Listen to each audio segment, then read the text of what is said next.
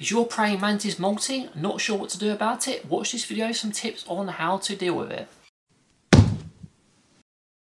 Hello everyone and welcome back to the channel. I'm David and today we're talking about praying mantis molting. Now this advice is going to pretty much apply to most species of praying mantis, although as usual I highly recommend checking out your species specific needs because it's really helpful. We're going to be talking about molting, and just like with jumping spiders and other species, it is a scary time for an owner because your praying mantis is going to be at their most vulnerable and things can go wrong. So I want to talk about some of the things you can do to help your praying mantis, some of the things to expect, and also some of our own experiences with praying mantis molting. So firstly, let's talk about praying mantis molting in general. Your praying mantis, if you get it at a sub-adult or juvenile level, is probably going to molt several times in its lifetime, and every single time you're probably going to be worried about it and a bit scared. It's okay to be scared, it's okay to be worried, but generally they're going to be okay because they've had millions of years of evolution to perfect the technique, especially if the environment's right. Generally, your praying mantis is going to molt by hanging from the ceiling or a branch, and they're going to do it upside down. It's the way they kind of squeeze themselves out of their original exoskeleton, and I find it a bit interesting how they do it, and it's a bit odd looking, but it's the way they do it and it's the way that seems to work for them.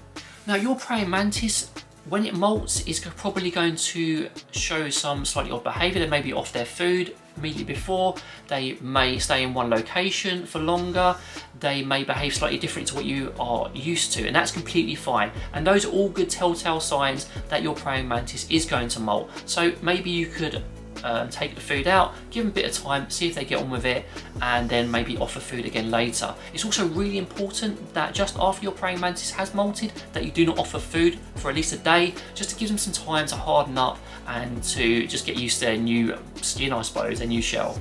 Now, how can you help and support your praying mantis when they're molting? Now, it's really important, as I said, not to feed them just after a molt, and if they are not taking food, just to give them a bit of time to see if they are going to molt.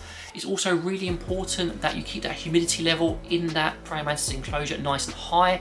The higher the humidity, the better generally during molting. It's easier for them to just slip out of their exoskeleton.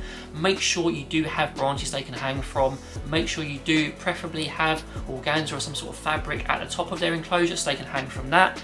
And then generally you will find that they have a much easier molting experience. Heat is another important factor as well. If you can maintain the heat in their enclosure, that is also going to give them a much better chance of molting successfully. Another thing people generally recommend when a praying mantis is molting, or preferably just before, because you don't want to do it while they're doing it, is maybe giving them a spritz on or nearby. I am not sure about this advice. If you can do it before, fine, but while they're doing it, I would strongly recommend against doing it because you could disrupt it or scare them and then they can have a mismolt, which isn't something you really want to see. Now, as a rule, your praying mantis will molt quite quickly, unlike a jumping spider, which takes quite a little while for them to actually molt. The praying mantis will just get on with it. Both our praying mantises and some praying mantises of people we've spoken to and our friends, when they decide to do it, they get on with it, and the whole process is normally done within a few hours. It can sometimes catch you off guard where suddenly they're just acting normally with some of them, or they're just sitting there, and next thing you know, they're squeezing out of their exoskeleton and they're getting on with it. Really don't disturb them during this time, don't move their enclosures, let them do what they have to do, and then once you are certain they're out of it, then you can do what you need to do, like moving it or offering a bit of water, whatever. It's just really important you don't disturb them while they're doing it, because they will get on with it, it will be quite quick generally, and you're pretty lucky if you can even get some footage of it because it's a very interesting experience. Again, after molting, you maintain that humidity a little bit, you know, make sure there's plenty of heat in there, and don't offer food for at least a day. Once your praying mantis has molted, it may be worth keeping their exoskeleton as a souvenir. It's quite interesting. They will do it multiple times. It's quite interesting to see their exoskeletons and how big they get once they squeeze out. I don't know how they fit all of that in there, and then suddenly they're out and they're okay. I do hope you found the advice in this video useful. If you have any questions or comments, happy to hear from me down below. But in the meantime, take care and have a really awesome day.